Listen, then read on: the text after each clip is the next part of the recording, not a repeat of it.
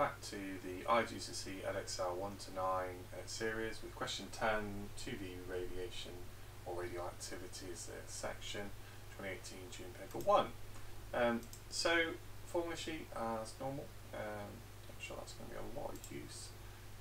You've got to learn this stuff. So when americium decays, it emits alpha particles to form neptunium. Neptunium is a symbol. MP, complete the nuclear equation for the decay of americium 241. So it's really simple.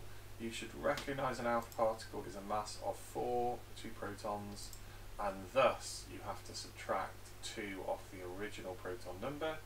And then after the decay, the neptunium emits gamma. So what happens to the protons and neutrons? So let's think, well, in gamma, the number of neutrons does not change. The number of protons doesn't change, or you might say nothing changes for both marks or it stays the same, so relatively straightforward. Part D there, diagram shows cross section for a smoke alarm, so there's my smoke alarm. In normal operation, count rate measured by the counter is 100 counts per second. If the count falls below 80, the alarm is going to go off.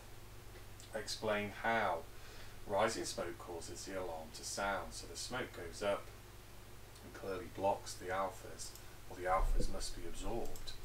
So the alpha is absorbed, it cannot penetrate the smoke. Second marking point, less or no alpha particles reach the detector, so they would allow not as many, and they would say ignore that the count rate falls as that's in the question already, so 2 marks. And part E, 1.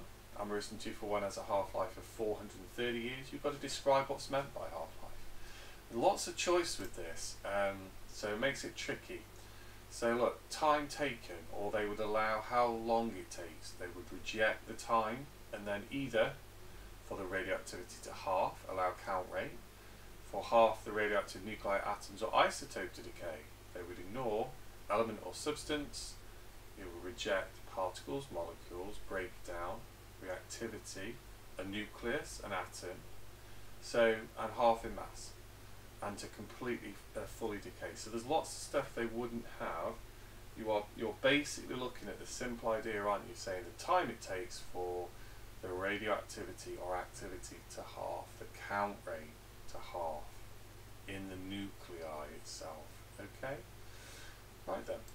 And the last part to this. So americium 242 has a half-life of 16 hours and is a beta emitter. Explain why it's not suitable for use in a smoke detector. Well, yes, it gives out alpha, but the half-life is 16 hours, so after 16 hours, half of it's gone.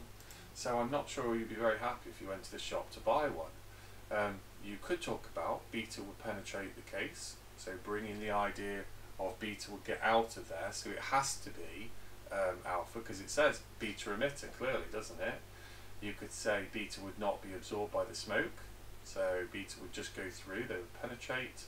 The smoke alarm would need replacing frequently, because the half-life is so short. You could bring in that when you allow that the source would not last as long.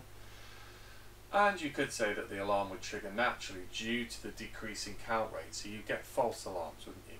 So there you go, question 10 on radioactivity.